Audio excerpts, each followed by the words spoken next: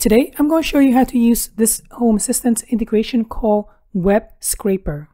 It is ridiculously awesome for pulling data from various websites into Home Assistant. For example, this is the Maryland Lottery homepage. The website lets you see all of the games and the payouts. Mega Millions, 77 million. Powerball, 223 million. Wouldn't it be nice if Home Assistant alert you to go out and buy a Mega Million lottery ticket if the ticket is more than like $1 billion? Yeah, this is the way to go. Or what if you're shopping and you want to get an instant alert whenever this price drops to something like $500? Yep, it's all possible now. So let's get started. In Home Assistant, go ahead and go to Settings, Integrations, Add Integration, search for Scrape. The resource will be the website that you want to scrape the data from. In this case, it's the Maryland Lottery page. We're not going to authenticate anything, so you don't have to worry about username or password.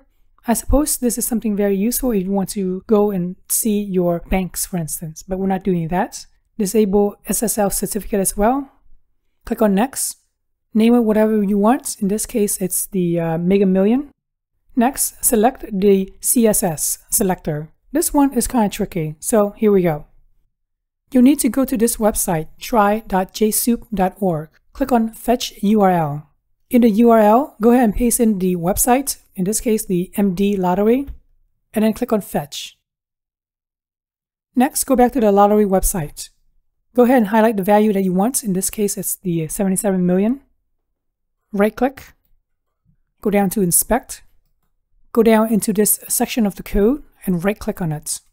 Select Copy, and then select CSS Selector.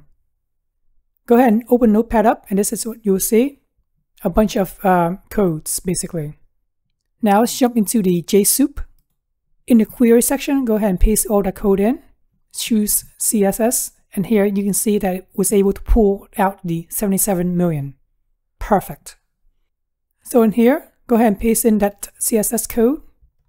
Our index is 0. In some cases, you'll get a bunch of indexes like 0, 1, 2, 3, but in this case, it's 0.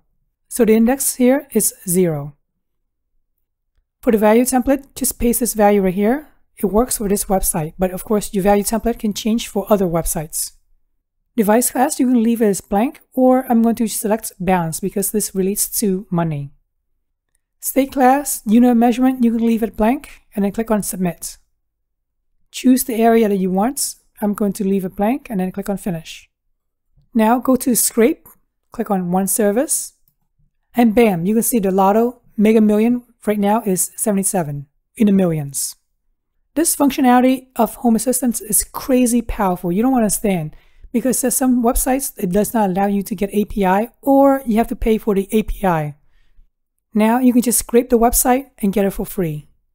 Extremely useful for weather websites, for instance, where you have to pay money to get weather API.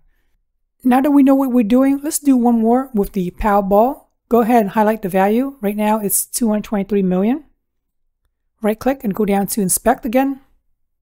Here you can see the value is 223. Go ahead and right click. Go down to Copy, CSS Selector. Let's go back to the JSoup website. In the query, go ahead and paste in the CSS. And there we go. We get the value of 223. So let's do the add integration one more time. The resource is the same, which is the websites. Go all the way down, disable verify SSL. Click on Next. The name will be Lotto Powerball. The CSS select will be this value right here that you copied earlier and just paste it in. The index is 0. The value template will be this value right here that you can just copy and paste from the description down below of this video. Device class is balance. Everything else is the same as before, and then click on Submit. Click on Finish. Let's check out the value. There's no need to restart Home Assistant, by the way. It's ready to go.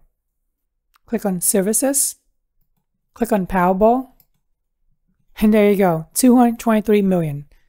We can certainly set up an automation to flash the lights in the house, for instance, or turn the WLED lights to red, blinking red, to let us know that the Powerball is over 800 million and it's time to go and buy a lottery ticket, for instance. Very nice.